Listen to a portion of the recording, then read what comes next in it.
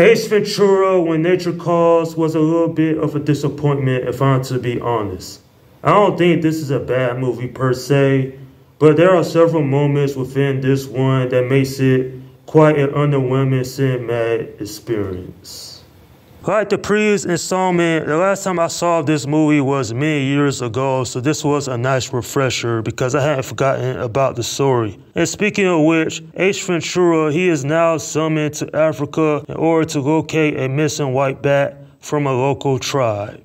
Now, I'll be honest here, there are a few problems I had with this movie, such as forced comedy. I really don't like when movies do that because, well, it makes it feel unnecessary. And then there are some moments peppered throughout this film's runtime where it didn't really make any sense. The story is not great, the acting is alright, and the only thing that has saved this film from being a dumpster fire was Jim Carrey, because without his over-the-top performance here, then this movie would have been largely forgivable in my opinion.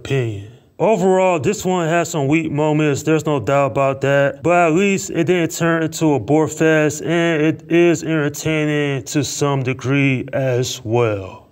Seriously, what happened to this sequel? I don't hate it, but at the same time, I feel like it's really inferior to the first installment. The first installment had me rolling on the floor because it was that funny. Here, I didn't laugh as much. Maybe it's because the director, Steve Odenkirk, feels like a step down compared to Tom Shadyac. Nothing against director Steve Odenkirk, but I really felt like if this film had kept the previous director, then this movie probably would have flowed better. At least Jim Carrey still does a great job playing Ace Ventura. This time Ace, he's now in Africa. He has to find the great white bat. And then it does lead to some funny moments. But I realize this movie is also a little bit boring as well. The plot seemed to be all over the place. And to some degree, I was really saying to myself, this movie is missing something really special to help it stand out. I mean, the first movie wasn't a masterpiece by no stretch of the imagination, but to me, it felt more entertaining. And then you have other characters such as the antagonist, Vincent. He didn't feel menacing enough, honestly. And then there's Fulton, which I guess is like the sidekick of Ace, helping him out during his adventures in Africa.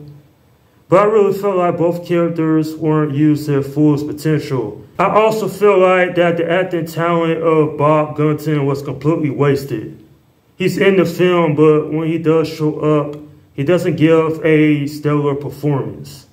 With an actor of his caliber, I expected a little bit more from this one. Nonetheless, when it comes down to it, this isn't a bad movie, but it's close to being a dumpster fire simply because I honestly wanted something more out of this. And I was truly expecting a movie that would actually been real hilarious, but what I got was a bit of a disappointment, to be honest.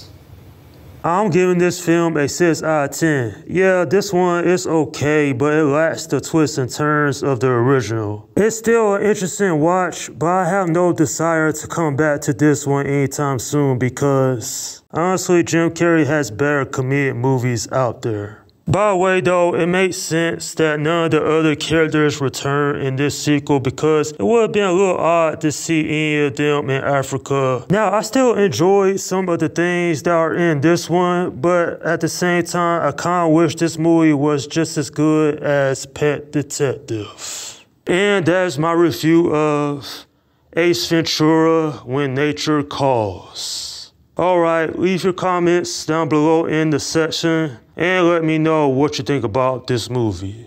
Okay, this is Film Guy 172 saying peace out.